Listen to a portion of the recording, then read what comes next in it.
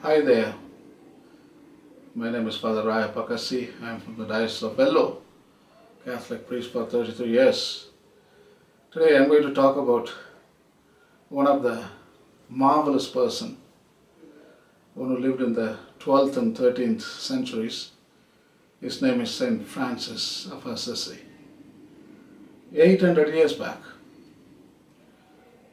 a man in love with nature. Such a great mystic. He thought and he believed that creation has rights. Every existence depends on rights. Every creature demands rights.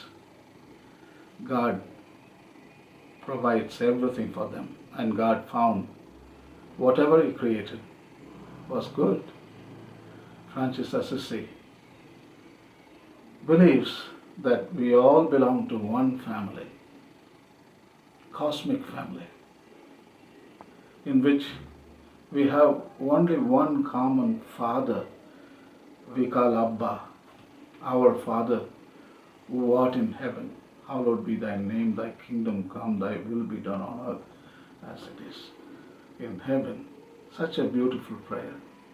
We all call the same. We call Abba, birds call Abba, even snakes call Abba, even dinosaurs called Abba, even mosquitoes call Abba.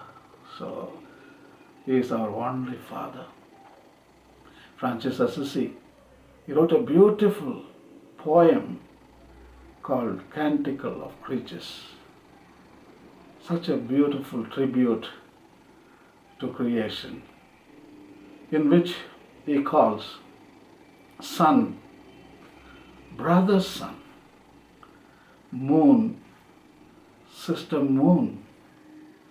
He calls earth, mother earth. And he calls water, sister water. He calls wind, brother wind. And he calls even the ferocious wolf, brother wolf. And he calls the poor little lamp, my sister lamp. Even fire, he calls it, brother fire. At last he calls death, my sister death. Francis Assisi's notion that he includes everything in single family, relational inclusion, and we are all brothers and sisters. And there is no reason that we should dominate. Absolutely domination is not recommended. Only love is recommended. Understanding is recommended. Harmony with creation is recommended. And it's kinship. It is solidarity with other creatures. We can have our existence only in relationship with other creatures. We can never exist without them. Just imagine today, if we disappear, if we go extinct, creation will never suffer. It's going to continue peacefully ever after. But now think about it. If they disappear, will you exist? Will you exist? We can never exist if they all disappear. So it's a small rhyme I want to teach you. You go, they don't go. They go, you go. You want to listen again?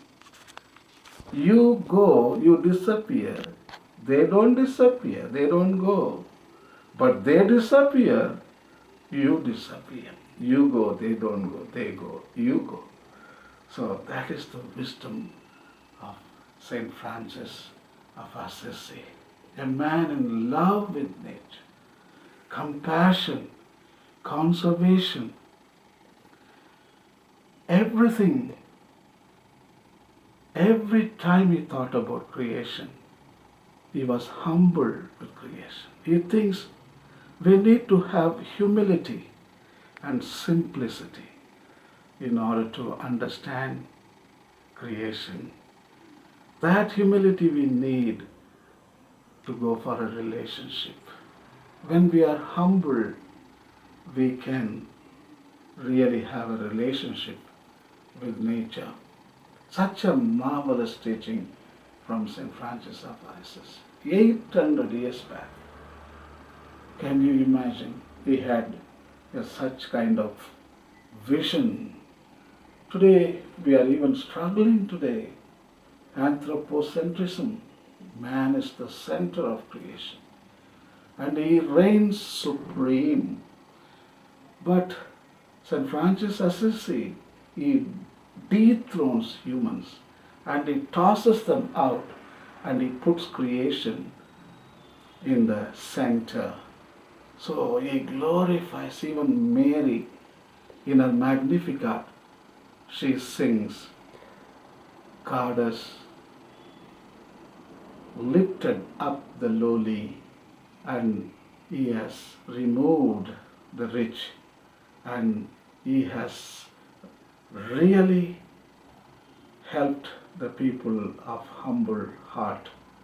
Such a great personality, St. Francis of Assisi. He can be a good model for younger generations.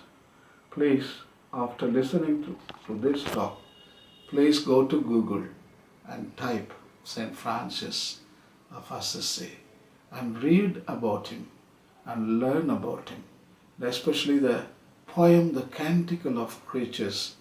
Please read it and you will be surprised and you will be enriched by reading the spirituality of St. Francis. May Francis of Assisi bless us all, not only human beings, bless the whole of creation. God bless you and thank you.